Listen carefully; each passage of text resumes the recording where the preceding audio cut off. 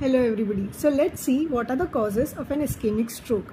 Now the general causes of ischemic stroke are hypertension, diabetes, increased cholesterol levels, smoking, excessive alcohol intake or some genetic conditions. Now what these things do is they hasten the process of atherosclerosis. Atherosclerosis is the basic process which leads to deposition of fatty plaques in the vessels.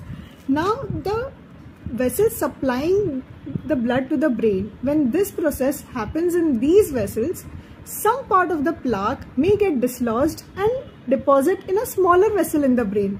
Now this clot is hampering the normal blood supply to the brain, so that part of the brain cannot receive enough oxygen. This is the exact process that happens in an ischemic stroke. I hope this was helpful. Thank you.